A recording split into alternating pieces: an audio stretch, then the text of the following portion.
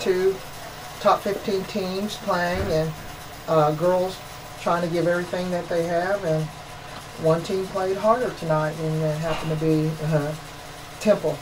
Those girls played with a lot of heart and tenacity, and they didn't give up, nor did we. We didn't give up, but turnovers and not sticking to the defensive strategy that we were using on Taisha, and some of them, and then not making our free throws, and so it comes down to that. I mean, I think we were both top 15, and we are quality top 15 teams. We both made 13 field goals, but one person made more free throws. They made 18, and we made 12 out of 26. So do the math.